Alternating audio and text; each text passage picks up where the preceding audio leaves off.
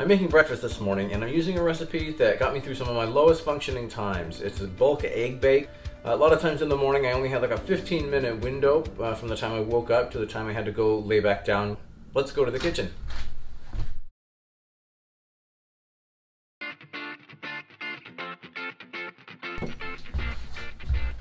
And this is really all you need. The ingredients are simple and the oven's great because it's very forgiving in terms of not needing to be monitored closely, and the cook times are long, so the margin of error is pretty big. A further shortcut is to use something like a liquid egg product that you can pour, but whole eggs are cheaper, so I'll be using those today.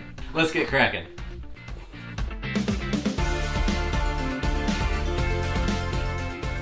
I decided to learn how to crack an egg with one hand.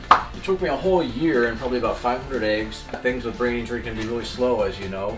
Not giving up is really important, and I think the little things are worth going after and celebrating. So you'll notice I'm putting the eggs straight into the baking pan, and this just saves a step. You might have noticed I forgot to put oil in first. Mistakes happen, and I think being forgiving of ourselves and allowing us to take these kind of shortcuts is really critical to being able to, save our brain power for things that matter more. I'm going to preheat the oven to 350 degrees Fahrenheit. So we've got our egg, protein, some nice healthy fats. As far as fiber goes, I like to use salsa personally. You can put in diced onions if you want to do something a little fancier. Throw in just about anything and it'll come out fine after it bakes.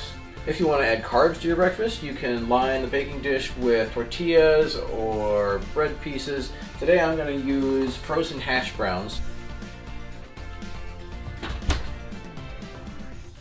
In the first 6 months or so after my injury, I lost 45 pounds from having difficulty eating, the physical sickness symptoms that we know all too well. It would have been difficult to catch up without things like this and other meals that were really, really simple, things that could be cooked in bulk. Okay, 45 minutes, should be done. It looks good.